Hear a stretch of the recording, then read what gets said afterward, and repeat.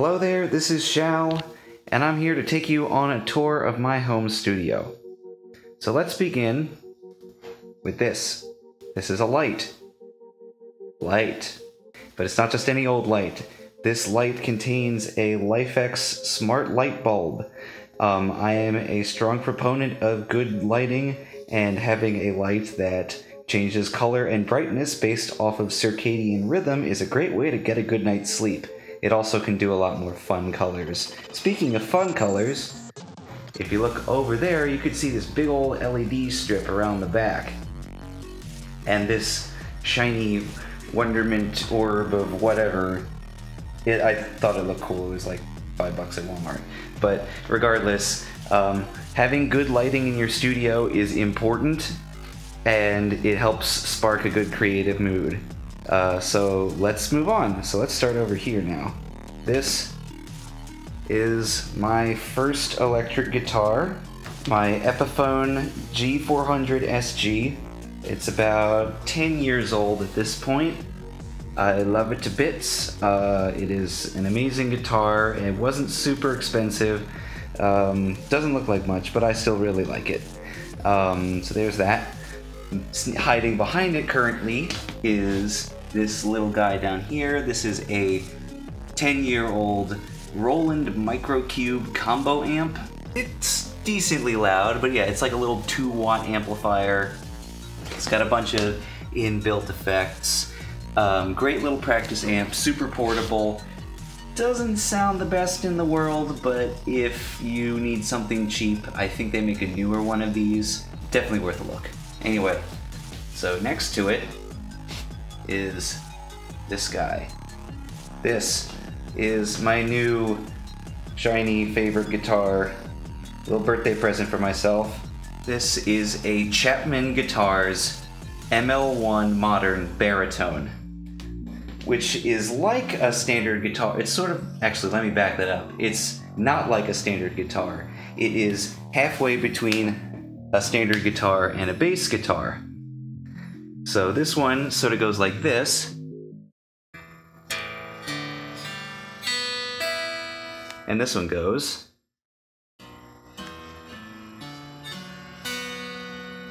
much, much lower, down a full 5 semitones. It's pretty sweet. This one's fairly standard as far as guitars go, but this one has this little secret. It's got a coil switch, or coil split, or coil tap, or whatever you call those things. Basically, you pull this, and these dual coil pickups become single coil. It basically gives you two more tonal options, which is really nice. That's cool. Anyway, moving on. So this here is a Korg Pitch Black Mini tuner pedal. Always important to stay in tune. Next to it is my Electro Harmonix The Silencer Noise Gate. Very useful for when you're playing metal and you want to make sure you're not going grrr in the background when you're between notes. This here is my very first effects pedal, the Digitech Death Metal. It is not bad. I got it for like 25 bucks, but all things considered, it's not terrible for how much I paid for it. This is the shiny new, this I believe is my newest pedal, the Earthquaker Devices Acapulco Gold. It is basically a Sun Model T power amplifier in a box. This thing is super huge sounding, gives you like massive sustain, is just an incredible fuzz. If you turn it down to lower levels, it's actually just a very nice distortion. It's a great overall pedal, and it is extremely simple. It's just a big knob. And next to it is the Earthquaker Devices Rainbow Machine. This thing is a box of wonderment, and it's basically an acid trip. So you click this button, and it sounds like a really lush, awesome chorus, and then you click this button, and it sounds like you're flying away in a rocket ship. It's pretty amazing. I'll have to do a demo of it sometime.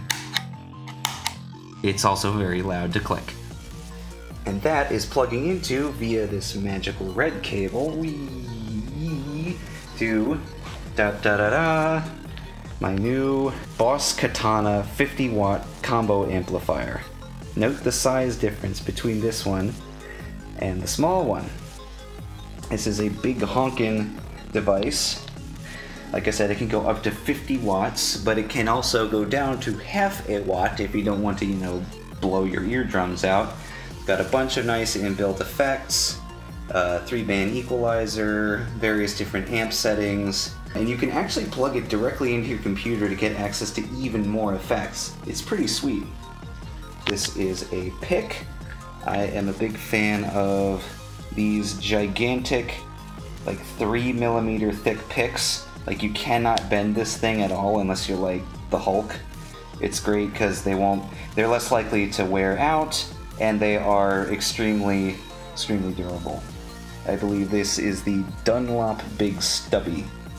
Next to that is another Korg tuner. This was my first tuner. It's great if you just want something to travel with and don't have an extra power outlet that you need to deal with. Okay, and now moving on up the path, we have a printer.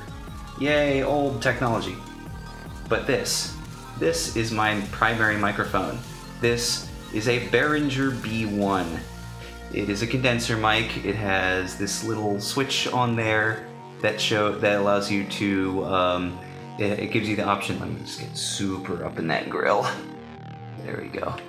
So yeah, it gives you the option for a high-pass filter or a 10 dB pad switch. I currently have it set to high-pass filter. It just makes it a little bit easier because I mainly use it for vocals.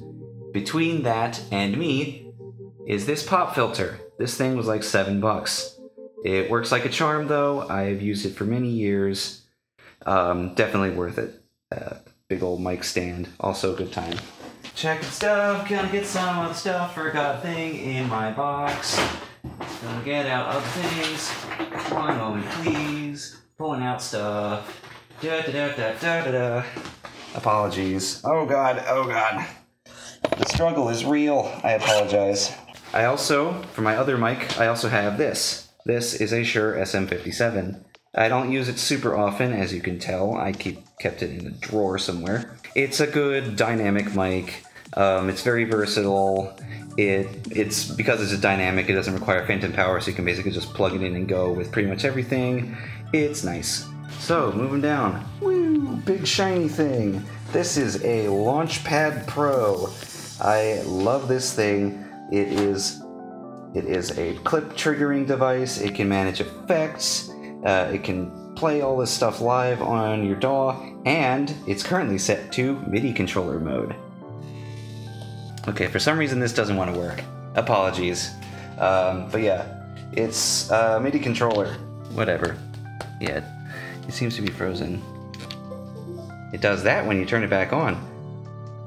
Woo, that's pretty. Anyway, yeah, at any rate, it's really cool. It can also be a MIDI controller. I love it to bits, and it is super portable. You can fit it in a backpack, and it's awesome. Okay, moving on to the desk. There's lots of stuff on this desk, so we'll break it down. First for foremost, Fidget Cube! I'm a dork. Yes, I know. Don't worry about that. Anyway, so in the back we have our dear friends, the studio monitors. These are PreSonus Eris E5 studio monitors. They are currently sitting on a pair of Auralex Mopads and a pair of monitor stands to the floor. That's a horse. So yeah, these are great. I've had some good experience with them.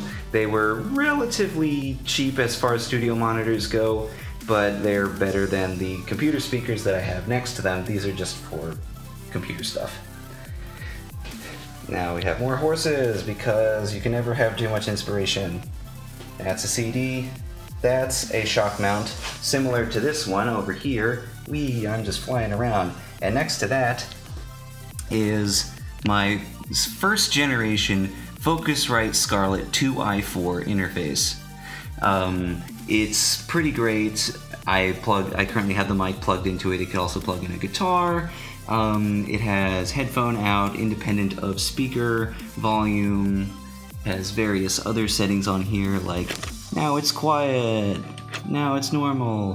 Here's a volume control. It's kind of dark, so you can't really see what it is. But at any rate, it's a pretty awesome audio interface, especially for how cheap it is. It was, I think, like 200 bucks. They can go cheaper, but this had a fair few other options on there, so that was fun. Then we have a capo. Great choice if you have a baritone guitar or just like being able to play higher notes. Always fun. And next to that is my trusty Sony MDR 7506 studio monitor headphones. I already did a video on these, so I won't talk about them anymore. And this is my Nectar Impact LX61 MIDI controller. Like I said, 61, so 61 keys.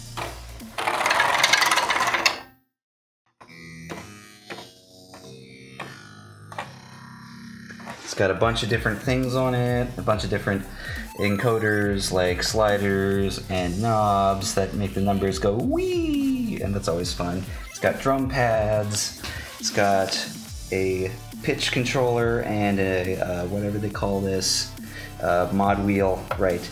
I don't use it very often, as you can tell. I've been meaning to use it more though, so that's something I am working on. But yeah, this thing's great. It was 200 bucks. Fairly standard, fairly full-featured for how cheap it is. I think it's just standard, like, synth keys. But yeah, it works great, I love it. And this is FL Studio, my DAW of choice. I've talked about it at length in the past. I love it to bits. This in particular is Serum. It is a pretty great, I've been pushing buttons on it before. See? It talks. It is a pretty great wavetable synth. It's got a whole bunch of different sounds on it. I'm a big fan. And the rig that this thing is currently running on is this little box down here. This is a 5-year-old Alienware X51. Yeah, I know, it's kind of old and kind of like, why didn't you make your own? Because I was not knowledgeable about computers at the time, didn't really trust myself to build my own. Whatever, it's not a big deal. It serves me well. I've had to, this is actually the computer that broke when, like last summer. That was not fun. But I have since replaced the hard drive. It has a nice solid state hard drive in there, as well as a nice big 2 terabyte HDD on top in the back there. Good times, good times. So yeah, that's pretty much it. Razer mouse, and in the back we have our friend, the Furman power conditioner. This is basically a power strip on steroids, and it makes sure that my box doesn't fry. So always good. And this is a chair. So yeah, that's my home studio in a nutshell. If you have any questions about any of this stuff, please let me know. If you like what you saw and want to hear more of the sounds that come from these various devices, please subscribe. And as usual, have fun and keep making sounds.